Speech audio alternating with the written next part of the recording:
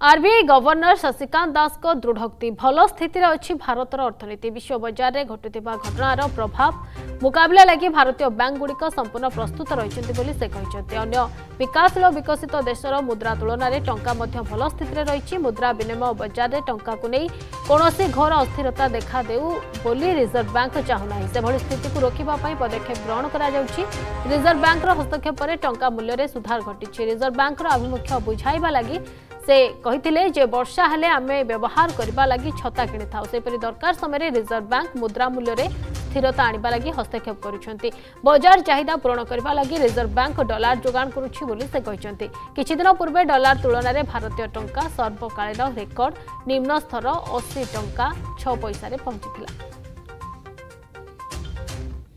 It is important to recognize that spillovers from the global monetary policy tightening, the geopolitical situation, the still elevated commodity prices, especially prices of crude, and the lingering effects of the pandemic all coming together have become overwhelming for countries world over.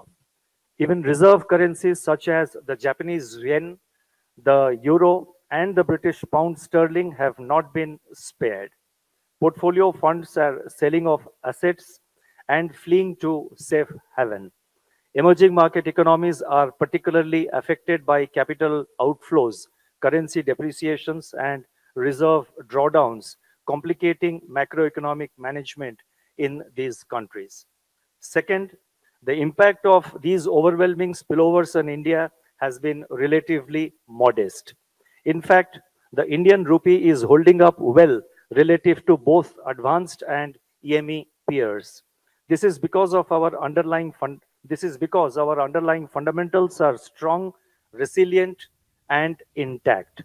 The recovery is gradually strengthening. The current account deficit is modest.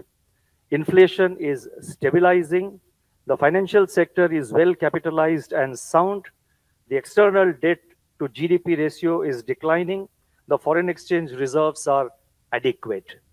Third, in recognition of the fact that there is a genuine shortfall of supply of forex in the market relative to the demand because of import and debt servicing requirements and portfolio outflows, the Reserve Bank has been supplying US dollars to the market to ensure that there is adequate forex liquidity.